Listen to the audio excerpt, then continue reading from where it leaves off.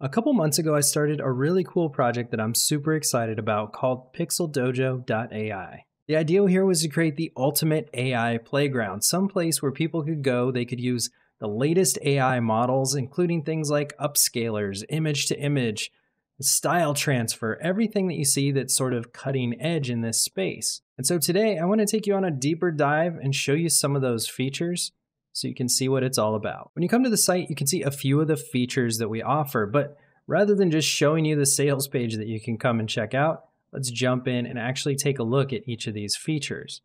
Now, the first thing is the AI image creator. This one is sort of what kicked it all off and started it. With this, you can see all of the different Stable Diffusion XL models that are pretty popular out there and that you can sort of play around with. So you can go in here and you can look at Juggernaut XL version 9, for example, or Anime XL if you want to create anime images. Simply select a model and then enter a prompt and you can start generating images right away. I have some examples down here below, and if you wanted to create one of these, like say this robot covered in moss, select it and you can see you get the prompt right away. Sunlight filters through a dense rainforest canopy, illuminating a tiny robot. Rusty and weathered, its eyes still glow with a soft light. Its little form sits nestled amongst vibrant moss and overgrown roots. This is using Juggernaut V8. And you can see here you also have some other options down in the advanced section to change the aspect ratio, change guidance scale, and all of the other things you'd expect. Now, we can click the generate button and it's going to go ahead and generate a couple images for us right away. And within just a few seconds, you've got two of these adorable robot images that come back. You can click on it to bring it into full screen mode, or you can simply click on the download button. And one thing to note, unlike a lot of other cloud services that offer image generation, I don't store any of your prompts and I don't store any of your images. So if you like what comes back, click this download button. That's going to download the image to your browser right away. You can see up here, and you can save the image and look at it later. Licensing is completely open, so you can use these images any way you want, even commercially. I don't really care. Next up is one of my newer features, actually. It's called the Face Enhancer. What you can do is you can upload an image, and then you sort of adjust this slider between quality and accuracy. Accuracy means it's going to be true to the original image, and quality means that it's going to be a higher quality face fix. Now, when you click on Fix It, it takes just a minute, and what it's going to do is it's going to run that image that you supplied through my Stable Diffusion. It's actually on the back end, a custom comfy UI workflow, and it's going to give you back this difference here. Now you can see right away the quality between the original image and the one that my system generated is massive. Kind of a night and day difference here. So you can see it was really blurry before. You can look at her eyes specifically, the mouth, the teeth, and then you can see how much higher quality is after the fact. Pretty cool. Now this works for images of all types.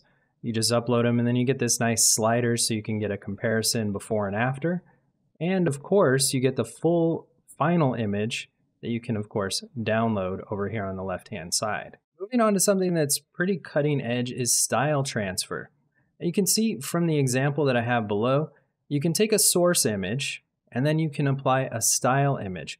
What it does is it takes that source image and it uses that in a control net. It actually creates that as sort of the base image that it's going to use, and then it applies the styling or the sort of feel of the second image, the style image, to that, and in return, it generates this final image that sort of combines the two.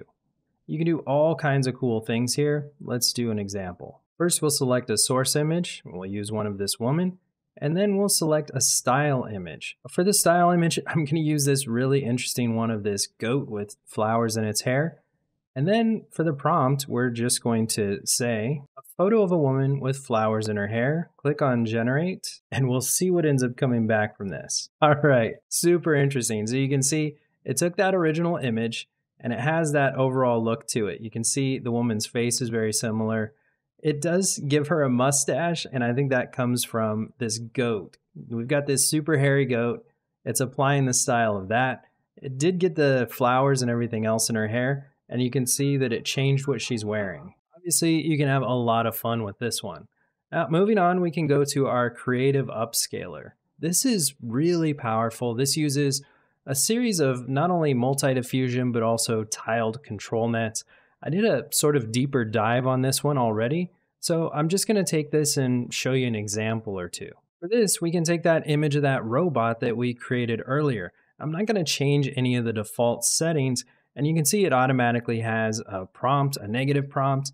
You can select style, default, portrait, and anime, and then there's a whole bunch of advanced settings that you can select from. We're not going to touch any of that. We're just going to go with the defaults and click on upscale. But you can see here that it gives you a lot of extra flexibility if you want to go in here and create something completely new.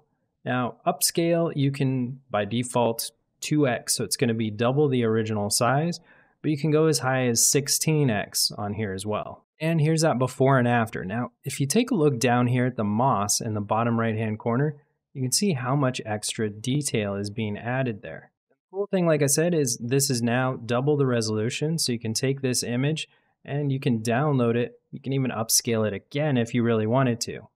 What if you want to do sort of the opposite of all this? Instead of text to image, you want to do image to text.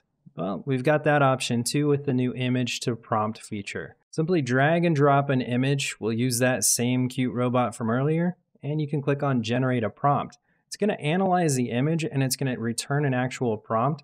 And you can use that in the upscalers, or you can use that to create another kind of similar looking image with another diffusion tool. And here's a prompt that we get back. A small robot standing in the middle of a forest, a 3D render, and then it gives some other prompt tips that are typically good for stable diffusion so that it understands the subject and sort of the style of art. So you can click this button over here on the right, that copies it to your clipboard, and then you could go back to the AI image creator if you wanted, and you could create another image. Let's see what it comes back with for that. And here we get a very similar look and feel. It's a tiny robot in the middle of a forest, kind of just like the original one was. You have that nice cinematic quality to it. Looks really cool. Now, this one is my multi-diffusion upscaler. This one's brand new, and I just added this maybe 2 days ago. You just drop an image here. You'll notice there's no other options. This one is really fine-tuned on the back end to give you a great result. I noticed that it has, I think, in my opinion, sharper details, and it returns a little bit better image quality than the creative upscaler without the need for any tuning. By default, this one's going to double the size of your image. And as you can see here, it's going to add a whole bunch of new details. So if we look at the leaves over here, look how they're sort of blurry to begin with, and then they're ultra sharp afterwards. Same thing goes for the moss down below. And then the robot, his arm and hand, you can see the detail in just his arm there, and you just get a lot more detail overall, an extra sharpness and focus that I think is somewhat missing in a lot of stable diffusion images when they come out. By default, this is going to double the size of your image. You can see all of that detail down there in the bottom, really incredible. This works well for architecture images, images of people. Actually, let's do one of a person. We'll choose the woman that we actually did the face enhancement with earlier. All right, and let's take a look at this before and after. And wow, you can see, just look at the hair details, first of all. When we get to the eyes, that eye before and after, just really cleans this image up a whole bunch. Even look at the cardboard box, her clothing, everything else. And the cool thing is this is more than double the original resolution. So now you can take this image and it's far more usable if you need to use it in something like a website or some other thing that needs a higher resolution. Next up is one that has garnered a lot of attention. I actually built out an entire endpoint for you to connect to Stable Diffusion 3. Now, this is not only Stable Diffusion 3, it's also Stable Diffusion 3 Turbo. You can select from which one you want there. Select the aspect ratio, prompt, negative prompt, all the controls that Stability AI provides via their API. It's all included here. So you can come in here. I've got a whole bunch of example images. One of my favorites is this tortoise down here. Portrait photograph of an anthropomorphic tortoise seated in a New York City subtrain. And you can click on this and it'll just jump in and generate an image for you using Stable Diffusion 3. And here's our anthropomorphic turtle sitting on a New York City subway. Really cool. I love the quality that comes back from Stable Diffusion 3, and it really has great text. I've got an entire video covering that you can check out, but it's something you can come in here and play around with at PixelDojo. Similarly, they also released an image-to-image model. The image-to-image model is really fascinating to me because you're able to take an initial image, in this case we'll do that tortoise that you just saw, and then describe your image. What we'll say is, a tortoise holding bananas. We'll click generate, and here we go. Here's our original tortoise on the left, and here's our tortoise with the bananas on the right. Allows you to add some really creative details. Now, I think my original image here did a little bit better job, but you can always play around with it and see what you get back. Then last but certainly not least is a control net that I set up that uses a couple of different methods in the back end to create consistent characters. You can see here from the examples, and you can click on one of these. It'll load up this photo of this woman with pink hair and sort of cat ears. And you can see you can add a prompt. So what do you actually want back? Let's say photo of a woman running a marathon. It's obviously vastly different from that original image. And you can see here, you can go into the advanced settings. You can add a negative prompt, and then you can say, how much does the prompt influence the image that comes back? You have a slider for that. And how much does the original image and the final image resemble each other? Click on generate, and now you can see the same woman in the first picture, now looking like she's running a marathon. She's got a ponytail. You can see all the people in the background, and it looks like she's got her running jersey on.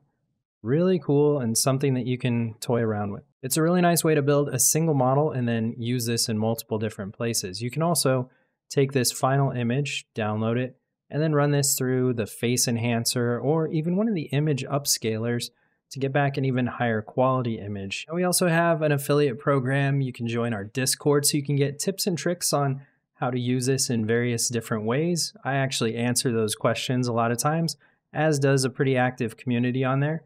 And then we're featured on Product Hunt, so I'd love you to upvote if you can. I hope that answered all of your questions about PixelDojo and the offering. I'm always adding new features to this. In fact, I've added 3 new features just this week, so I definitely think it's worth the subscription and the cost of entry. But you be the judge of that. Let me know in the comments below if you have any questions. Otherwise, as always, I'm Brian Levitt. We'll check you next time. I'm the virtual prophet in the tech town, breaking down AI, wearing the crown. From basics to complex, never let you down. All your tech AI, earning the renown.